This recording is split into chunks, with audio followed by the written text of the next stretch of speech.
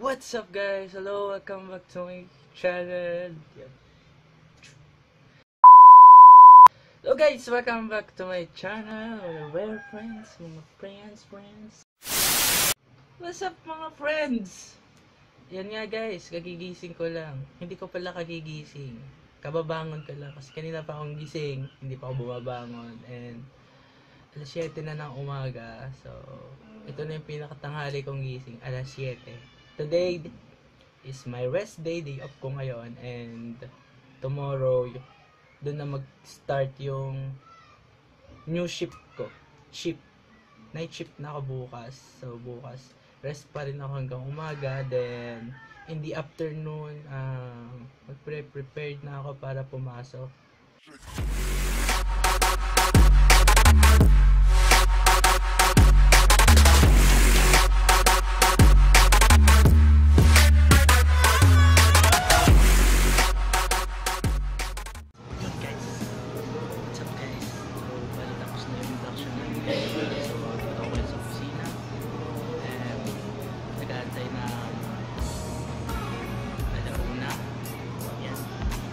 Minutes na lang magwa 1 PM na, and mamaya mag-start kami mamaya sa aming training, and bukas paggabaw bukas 7 to 7 AM 7 to 7 AM.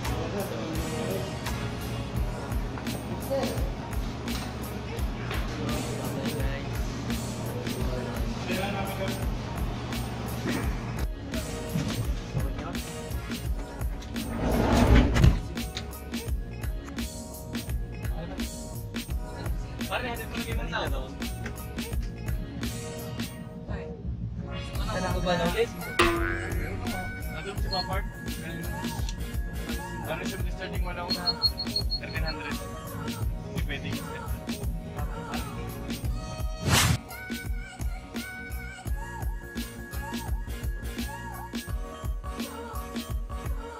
Ayun, nandito tayo ngayon sa working area namin. Ayan, nagbababas na ng container. Ayan, container. So ayun, dito muna ako hanggang mamayang alas 3 cargo container. And ayun lang guys, and bukas 7 PM naman ako hanggang 7 AM, so matagal din. So yun lang muna guys. Ayan sila. Bali bukas may darating daw na car shift, so baka yun muna ang aking trabahuin bukas.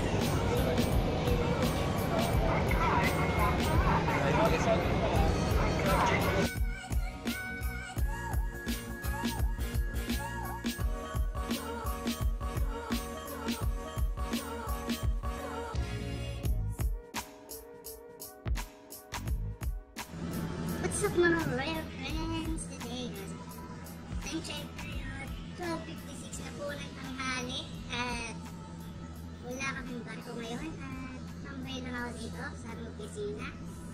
So hindi ko pa alam kung kakaroon kami ng barko mamaya. Duty ako hanggang 7 PM and wait na. Medyo walang tao dito kasi tanghali na. Nag-lunch pa yung iba sa labas, and takot na mag-lunch. Kayo ba mga rare friends, nag-lunch na ba kayo? Ayun lang guys, medyo na-adapt ko na naman yung trabaho dito. So ayun guys, kasi yung parang tour sa office namin sa mga kayo.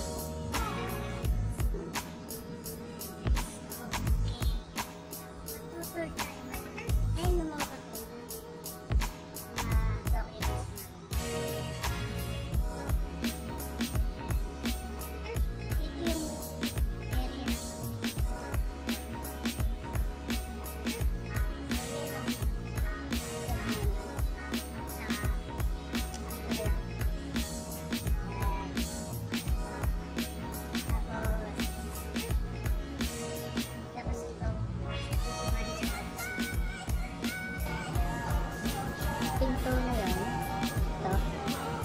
yan ang aming kitchen with CR. So ngayon wala akong gagawin. Tambay lang tayo dito. Pantuhan tayo.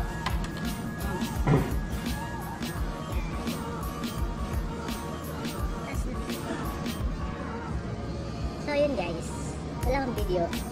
So I hope mag-upload ko ito and sana mapanood nyo. And yun lang muna guys, makapag-video pa ako mamaya. Update ko kayo later. So ngayon, bye-bye muna mga rare friends and standby lang kayo. Huwag kayo malis. And I'm going back. Bye. Hello mga rare friends, time check 7:11 na po ng gabi and pauwi na ako, kata-out ko lang and ayun guys, medyo hindi naman ako makakapagod ang gabing to and yan lang, umupo lang ako sa office at yun lang, uli-uli, ayun, panood-nood, so yun muna guys, titignan ko pa mamaya kung makakapag-video ako, so palabas na ako ng yan and see you later guys. So bye bye muna. What's up mga rare friends? So ayun na nga, dito na ako sa bahay, uwi na ako. Bukas agahan ko mga 6:30 PM. Punta na ako ng Pierre kasi papakilala pa ako nung supervisor namin sa mga night shift. Yung iba nakita ko na kanina, kaso yung iba wala pa. So bukas mamimit ko sila and I hope naman na maging okay yung samahan namin. Hindi lang ngayon, kundi habang hindi lang ngayon, kundi sa mga susunod kong panahon. And marami naman ako nakilala doon, although hindi ko tandaan yung ibang pangalan. So ayun, sobrang nakakapagod talaga. Umakit pa kami kanina ng barko. Kailan pa kami natapos mag-car shift and mga 8 natapos kami and hanggang ngayon waiting pa rin kami, standby pa rin kami para sa panibagong panibagong and yun. So 10:48 na, 10:48 PM na and standby na lang kami and then punta natin kami doon pag okay na yung ramp ng vessel and akit kami doon para simulan ang pagbababa ng mga CPU or yung model, Toyota model. And so yun guys, yun muna and see you later. Update ko kayo pag-update ako. So bye bye muna. So ayun ang mga drivers namin, pagod yung mga drivers namin. Hindi ko pa sila nag-ingay, kaya huwag tayo maingay para mas tropa na sila. So ayun guys, wala pa tayong request na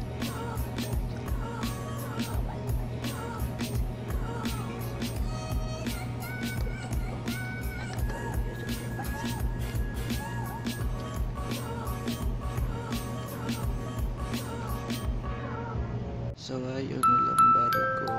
So nito ako sa office na antok na. Anong oras na ba? Check ko lang mga oras. So ayun nga, 12:30 na. Midnight na, 12:30. So wala pang barko. So antok natin. Ayun, walang barko. So matutulog lang tayo. Sige, tulog muna. Balikan ko kayo bukas. Bye-bye, good night. Guys, so ayun nga guys, 1:45 na. And yung barko di pa dumadating. May bumagsak. Stable. So ayun, nagising ako. And yun nga, standby pa rin kami and wala pa yung barko, di pa dumidikit yung foreign vessel na car ship. So ayun, kaantay kami hanggang mamaya pa if dumikit na siya and doon pa lang ulit kami mag-comments na discharging ng CV or rolling cargo. So ayun guys, medyo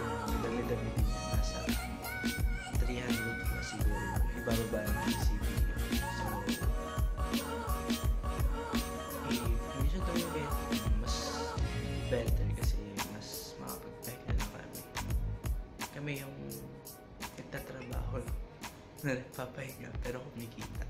So, yun lang guys. So, yun guys. Good morning pala. By the way, mga. So, ayun guys. Dito muna ulit. And see you later again. Tutulog muna ako. Bye.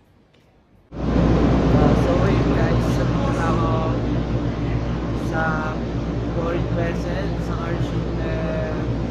Wala na kami yung maya-maya na kailangan. Natin lang namin yung mga drivers natin. And back to ano na kami, operations. And oras is 12:02. So ayan. So wala pa yung supervisor namin. And medyo magulo yung mukha ko, yung buhok. So ayan. Medyo maingay dito kasi gawa ng blower. So ayun guys.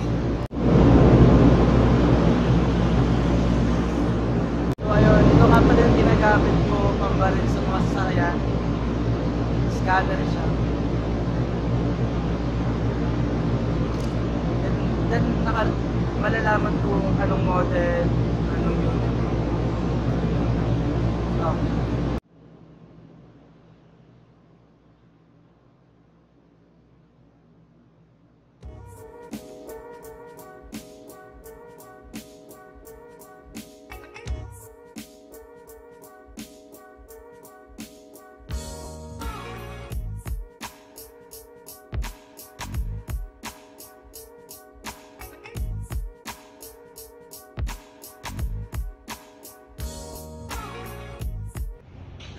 What's up guys? So ayun nga, hindi pa kami tapos mag-discharge ng semento at break time lang namin alas 4 hanggang alas 5.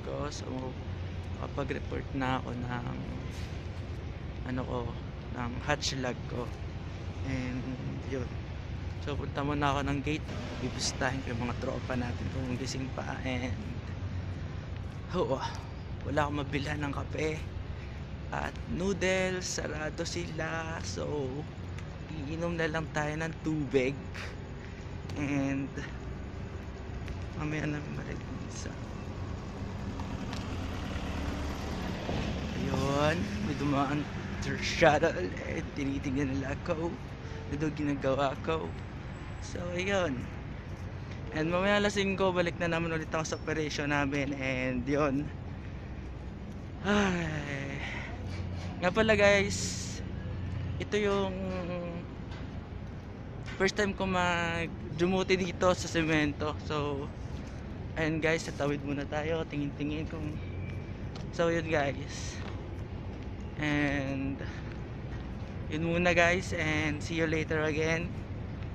And ayun, ingat tayo guys, bye bye. So ayun guys, tulog pa yung mga kasama ko. And tingnan natin kung ano ginagawa nila. Let's go.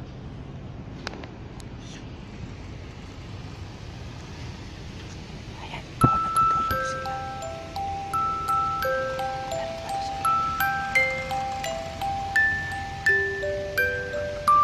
Tulog sila na. Huwag na tayo bukas na. So ayun guys, dito ako ngayon sa labas, sa tabi ng gate. Hindi na ako kumain kasi walang mabintahan. Bala ko sana pumunta ng 7-Eleven. So 30 minutes na lang yung oras ko, and medyo malala yung nakarin yun, and kukulangan ako sa oras. So dito na lang, and mamaya 5 AM na din naman, and antay na lang ako ng 2 hours ulit para mag 7 PM. And yun, 7 AM pwede na ako mag-out, and pwede na ako buwi. Then magpaglaro muna sa pamangkin kay Audrey, and yun, tsaka pa mga tulog. So ayun, yung mga kasama ko tulog, ako lang yung gising. So ako lang yung naka-duty, and mag-isa lang ako, pero okay lang naman kasi alam ko na yung gagawin sa semento kasi medyo madali lang naman, unlike sa car ship at saka sa container na madaming suladin. And yun lang. So yun, antay lang ako dito. May natutulog, kami ingay ko pero may natutulog. Ayun, so nice. Medyo malamig kaya ako nagsuot na ng jacket. Baka shipunin tayo. Yun nga guys, sabi ko sa inyo, super unexpected talaga. Hindi ko talaga nakala na mapupunta ko dito, makakapasok ko dito. So ayun, habang wala pa tayong tao sa ating karir, habang maganda lang tayo, isa tumambay ako sa bahay, and puro Mobile Legends, watching anime, watching mga creepy na videos. So dito na lang muna tayo. So ayun nga pala guys, 12 hours yung working hours ko dito. 12 hours. And 7 a.m. to 7 p.m. pag day shift, and night shift ko naman is 7 p.m. to 7 p.m. So ayun, noong una, parang makakapagod siya. May time na pagod talaga ako, lalo na yung parang feeling ko hindi ako comfortable. Yun. May mga time na ganun, ayoko lang, pero gusto ko lang umilis agad. Yun. And medyo nangangapa pa rin ako sa trabaho ko, pero kinakaya naman kasi tinutulungan naman ako ng aking mga senior ko dito. At tinitingnan ako ng 2 minions na yun. May mga minions tumitingin sa akin. Hindi na bang kita yung mga minions? Yung mga minions, nagtagaw na sila. Ayun guys, kung gusto nyo makita yung minions, gagawin ko ng paraan. Actually, tao sila. Natawag ko lang silang mga minions kasi sila ay naka-green lahat and naka-hard lahat. Then minsan, pag bumababa sila ng shuttle ng van ng service namin, ano sila, sunod-sunod. Para talaga silang mga minions. Yung mga gano'n. Yung minions sa Clash of Clans or sa Mobile Legends, parang gano'n. Ayan guys. Yun lang tawag ko sa kanila kasi nakakatuwa ang tingnan. Tsaka may ingay din sila, so para talaga silang minions. Ayun. Nantay ko lang na meron doon mga shuttle, then balik na ulit ako sa cement doon sa pinag-discharge namin. Then papakita ko sa inyo mamaya kung ano itsura ng barko habang naglalakad ako bibidyohan para sa inyo. So ayan, yung mga truck dito, yung mga truck na nag-aantay sa labas, hindi pa sila pwedeng pumasok kasi puno pa. So ayun sila, naka-standby lang sila in case na meron ng vacant, papasok na sila. So by the way guys, dito sa port ng Batangas, dito sa aming area, meron kaming car ship na foreign vessel, container na foreign vessel din, and meron din kami domestic. So ang ni-discharge namin cement is foreign vessel din siya galing ng Vietnam. So good. Then the rest is domestic na mga container, mga Roro shuttle, ganon, to go. Yun. Tapos yung iba namang sasakyan galing ng Laguna ang dinadala dito para import naman sa ibang lugar. Hindi ko naman, ang idea ko siguro Davao, ganon, Iloilo, Cagayan. Tinatawag namin silang CPO dito. And also known as rolling cargos, I mean, sorry. So, yun guys. Ala ako dito makausap dun, pero lang. Gusto ko sanang iibot kayo dito, kaso bawal maglakad-lakad kasi napakadelikado dito sa area namin, dito sa Garman.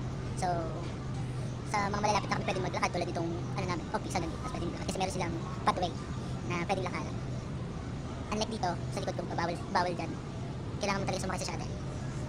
Kasi layo din, kailangan talaga mo shuttle. So, ayun naman, yung pinupuntahan ko doon, meron naman siyang pathway, so pwede akong maglakad. And malapit lang naman siya dito. Tapos, ayun, yung baba. Wait a minute guys, ito nga pala, ay ang building na yan, tinatawag yung multi-level. Meron siyang level 1 hanggang level 5 na floor. Yung pinaka-roof 5 na siya. And then, dyan namin dinadala yung mga CBU, yung mga sasakyan, yung mga Toyota na galing pang ibang bansa, like Japan. Yan, dyan namin dinadala. Pagkababa namin ng car ship, dyan namin dinadala siya. If wala na siyang bakante, if di na siya available, dito naman siya dinadala sa area ko. Dyan dinadala, hinihilera. So, ayun. Ano pa ba?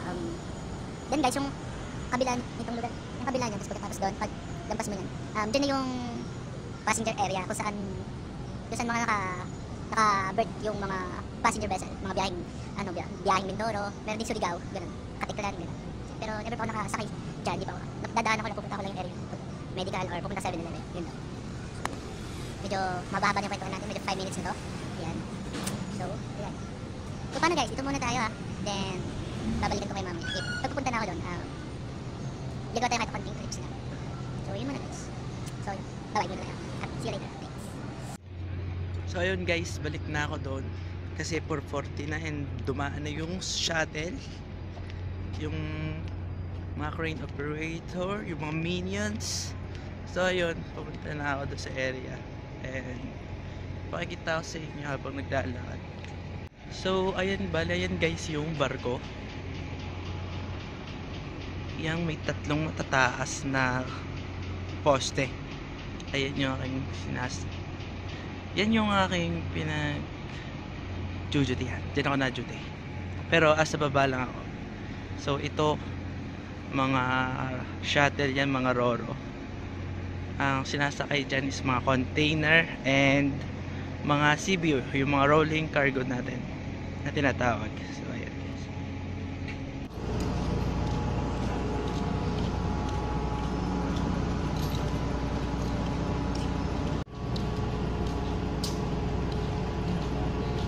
Ayan yung mga minions.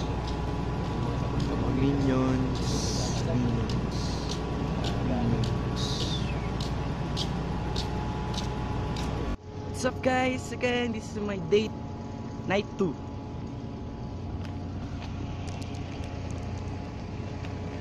What's up guys? This is my 9-2 sa semento. Ayan yung barko. Ayan, sa likod ko pa rin yung barko. Nasa 240 plus na lang yung dispatch namin semento. And ngayon, katapos ko lang magpaperma ng checklist sa shipmate ng barko. And bumaba muna ako kasi punta muna ako ng opisina at ako ay uhaw na. Kuha muna ng tubig and meron naman naiwan doon na kasama, so uwi muna ako. Yan. So ayan guys, see you later again. Bye bye. Guys, I hope naalo pa rin kayo sa mga napanood nyo kahit na putol-putol or medyo malabo yung content ko ngayon. I hope naman sana enjoy pa rin kayo sa mga nakita nyo. And yan lang guys. And for anything else, bago ako magpaalam, if you are my new visitors here on my channel, don't forget to give me a thumbs up. Don't forget to give me a thumbs up.